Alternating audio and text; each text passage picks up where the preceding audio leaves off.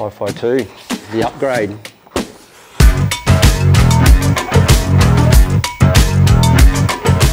I feel like we've made a much better version of the original. It's light, it's flexible, it's strong, and you know, you see a lot of people ripping on them.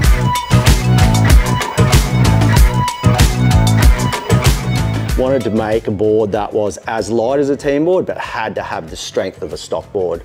And that's where HYFI, the original HYFI, came about. And then that was the first, point to that, making HYFI 1. And then we went about flex, and there's no denying how good the OG of surfboards goes. But it's like, can we improve on it? Can we make something that's just has a different flex or a similar flex? And I think we created a different flex in the way that it pops, the way that it loads up in spring. It became spring loaded and then also had the torque.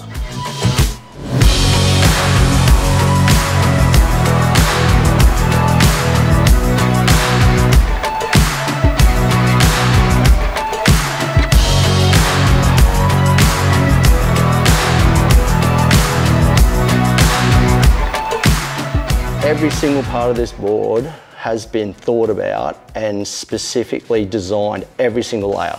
Let's start with the EPS core. Say not all EPS cores are the same. Depending on what grade of bead, you can get different sizes, different weights. So there's tech even in choosing the right core to suit the construction or the technology that you have. So we'll go in and then we're going to manufacture compressed carbon stringers, designed specifically to suit the bottom, designed specifically to finish in a particular place. We finished ours in between the fins. I think most people do now. It was more about having this tail flex, giving it maximum flex and pop. And then we're going to come to the deck and we're going to add, our proprietary pin.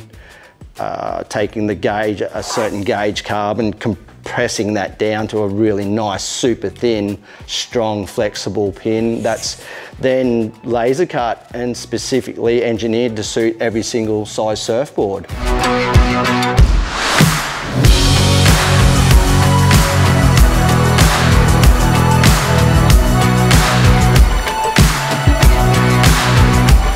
I just think that I've picked models that really suit the technology and the performance values of the tech.